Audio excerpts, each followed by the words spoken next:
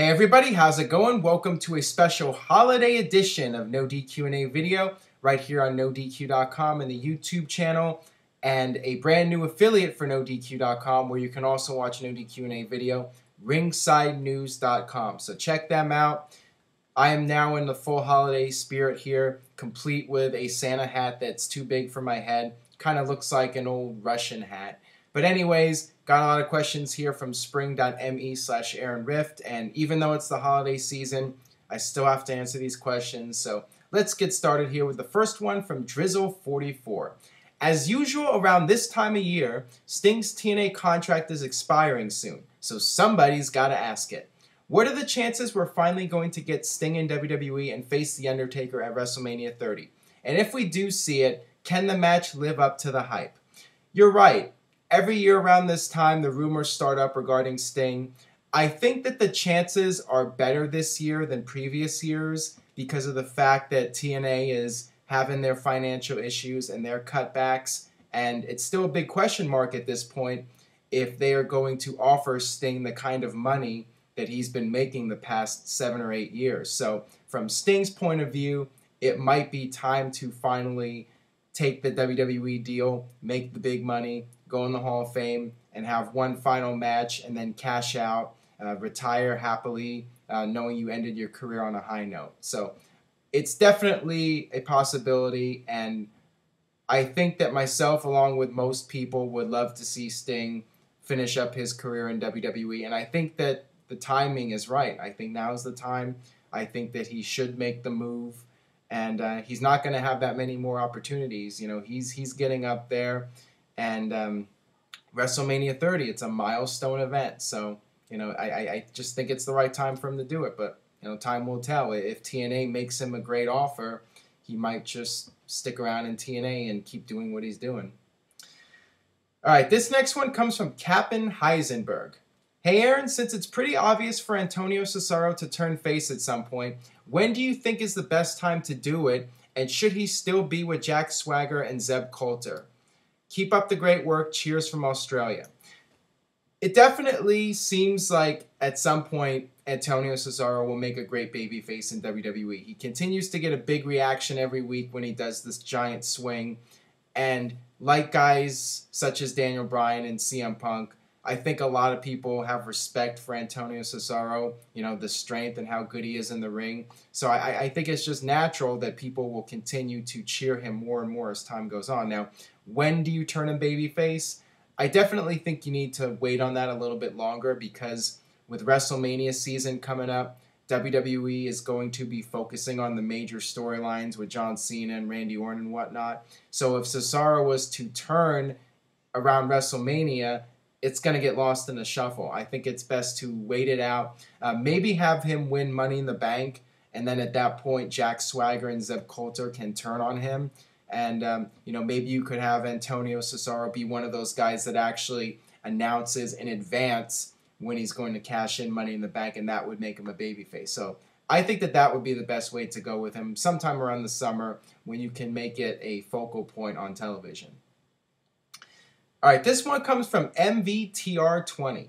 Hey Aaron, do you think WWE will ever do a pay-per-view in Cedar Rapids, Iowa, like WCW did back in the day? Please answer in video. Thanks, Marshall from Iowa.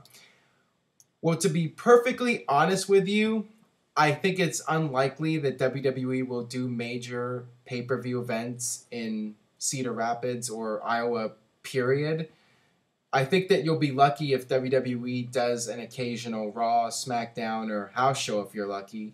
The fact is, Vince McMahon and WWE like to run in the major cities, especially when it's a big event because it makes the event seem like a bigger deal.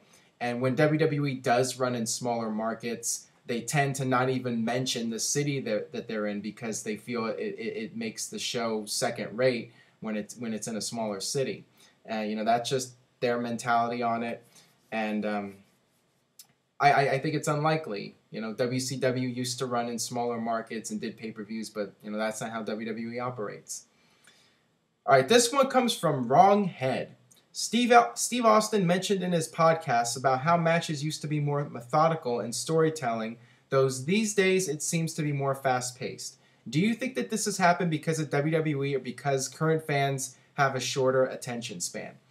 I think a lot of it just has to do with WWE and how everything is more heavily scripted now than it used to be. You know, you look at some of the scripts for Raw, and literally down to the minute, everything is scripted and pre-planned, and there's not much room for guys to go out there and improvise and be able to tell their story. They just have to go out there and follow the script regarding whatever the storyline is. And, you know, that's just how the business has changed and how WWE has changed the way they do things, which is really unfortunate because I definitely liked the older style where guys can go out there and they have more creative control over what they do in the ring, and they have more control over their characters and the promos and all that. And now, you know, it's just very robotic, and, you know, that's how WWE is running their business right now, you know, having everything planned out right down to the last minute. And I really do feel that it's overkill, and it makes for a less entertaining show, in my opinion.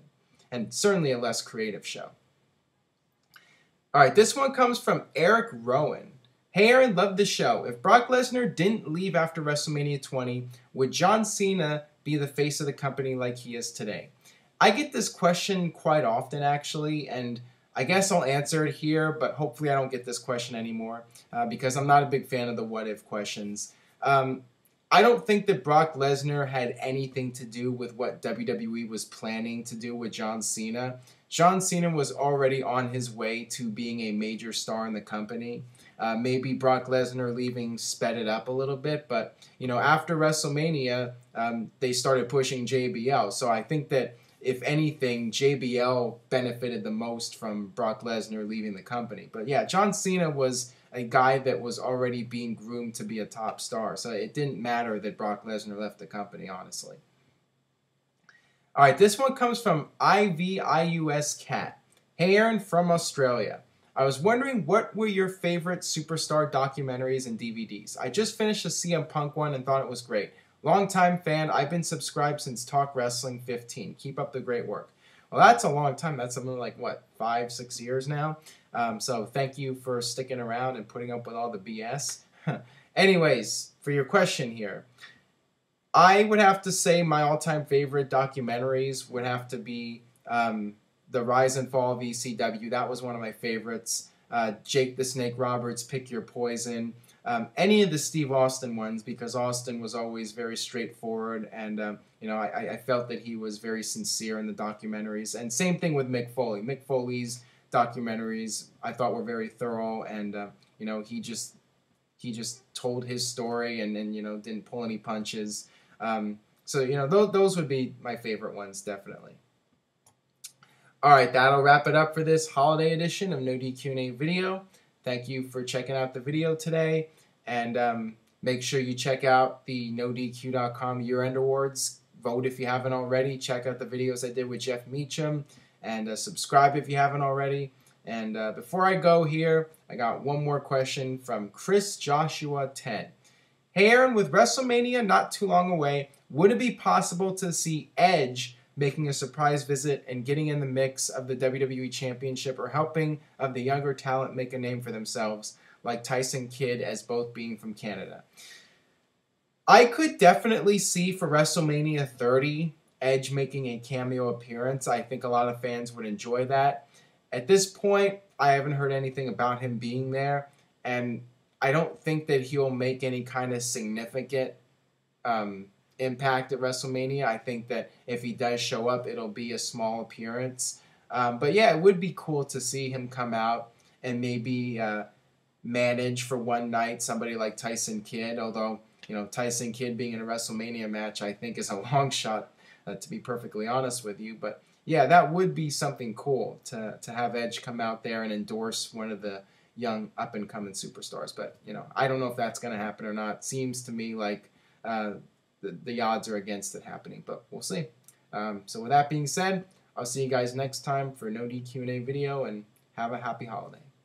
Oh, and one more thing real quick before I go. Check out my Wrestling Christmas video from 1991. I'll post it as an annotation on this video, so you can just click the link and check it out. That way you can laugh at me and I can be embarrassed by it, but it's a fun little look back in history. I got some interesting wrestling gifts for Christmas, including figures, magazines, and wrestling buddies. So check that out, and I'll see you guys next time for more NoDQ&A video.